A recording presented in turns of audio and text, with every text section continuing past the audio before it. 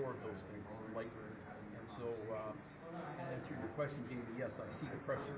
I think the committee has to hang tough and try and limit as much. Now, I also am on record as I will come forward with some kind of land transfer tax, and that costs money as well. So I have to wait for this Mr. Budget, I will bring it forward in the next few weeks, yeah, whether it passes or not, I don't know. Mr. Budget, the mayor has suggested that in the last 2 months, certainly in the last week, the pressure has been off to meet his target, that things have changed.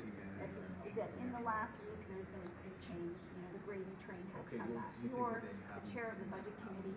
Have you changed your expectations of staff in the last week? I haven't. No, I haven't. My opinion has not changed right from the get-go. Has your direction from staff changed? No.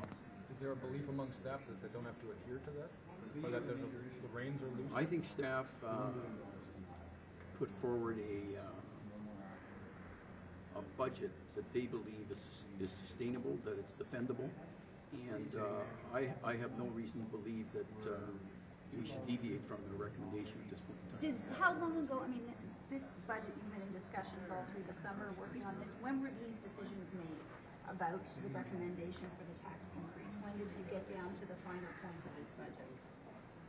I never saw the real fine points until probably the last week or so, when I realized that things weren't going to get any better. I mean, we're always trying to sort of induce more and more savings, more and more efficiency, but as I was saying earlier, there comes a point in time where continually trying to feed off savings just doesn't do the trick anymore. And so it became evident. Mind you, once we did the 0.5 increase on the subway back in July, I knew then that you couldn't absorb the 0.5 within the 1.75. I mean, I would look at trying to absorb it, but I knew that it was. So you're saying the writing was on the wall? For me, it was. For me, it was. But did the city manager, though, at any point assure you, the way the mayor claims that the city manager assured him that you could both trim the land transfer tax and absorb the subway tax in 1.75? Were you ever assured of that? No, assurances are given this way. We will do our best to try and achieve those results.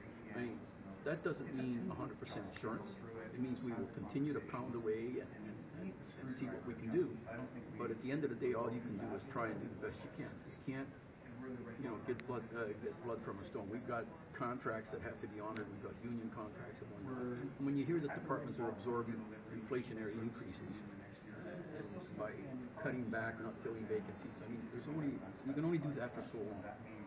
Budget chief, the mayor spoke to this budget that it's turning the gravy train. Why are you bringing the gravy train back? Well, this budget has two components. One, I said before, we're looking at continuous look at cost savings, but the more important element is that you have to establish what we consider a rate of growth. And the rate of growth is you can only finance growth with typically capital expenditures and some debt. And so once you define the rate of growth that you want, in other words, if you want to promote prosperity for the city, you don't get it by continually focusing on cost savings.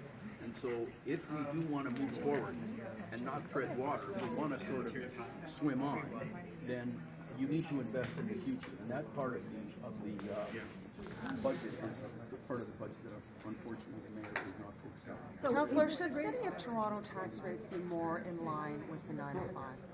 Well, I think, yes. The short answer to that question is yes. That's one of the reasons our tax policy has attempted to shift the tax burden away from business onto the residential. Part of that reason is because to try and acknowledge that, in fact, the residential rate in the City of Toronto is well below the residential rates in other municipalities. We would have no money problems at all if they were even close. Well, if we could persuade the residents of Toronto to absorb some additional tax increases, but you know what? Who likes taxes? It doesn't matter what municipality you live in. As soon as you mention 3-4% tax increase, people react. So is this the gravy train back? Is your budget the gravy train coming back? I certainly don't think so. Councillor,